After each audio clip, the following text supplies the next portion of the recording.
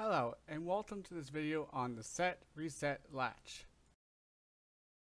The set reset latch functions like the toggle switch. It can be toggled between outputting high on Q or inverse Q. The SR latch has the following behavior. Starting in the unset state where Q outputs low and inverse Q outputs high. When input set becomes high, Q output is switched on and inverse Q output is switched off.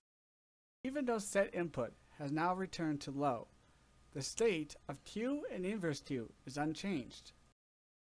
When reset input becomes high, Q output is switched off and inverse Q output is switched on.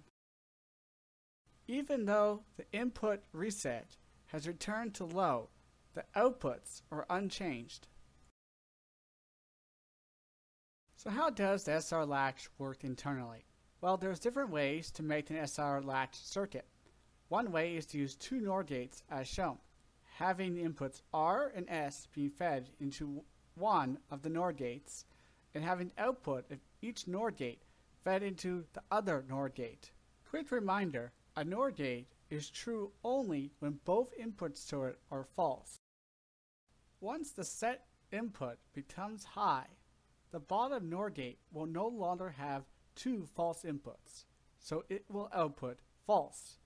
This will switch inverse Q off, and it will be fed back into the top NOR gate. The top NOR gate will now have two false inputs, and therefore return true. This will cause Q to be switched on, and it will feed back into the bottom NOR gate.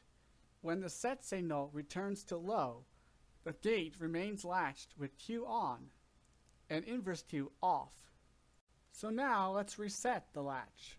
When the reset signal becomes high, the top NOR gate no longer has two false inputs, so it returns false.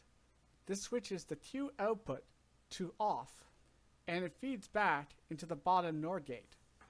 The bottom NOR gate now has two false inputs, so it returns true, and it feeds back into the top NOR gate, and inverse Q is switched on. When the reset input returns to low, the latch remains latched in the reset setting. Note the SR latch shown in the example is an SR latch that responds to a high input, also known as active high SR latch.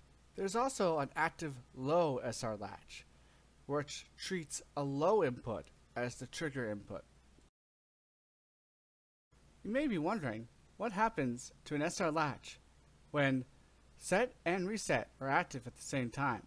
Well, this is generally considered to be an invalid input. It usually results in erroneous outputs, such as both high or both low.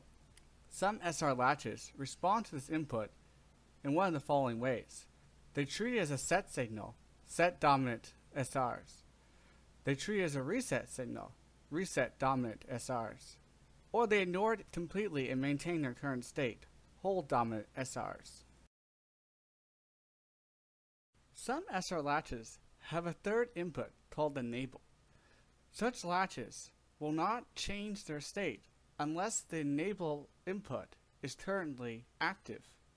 In order to set a gated SR latch, you must have set and enable active. In order to reset it, enable and reset must be active. Otherwise, it will just hold its current state.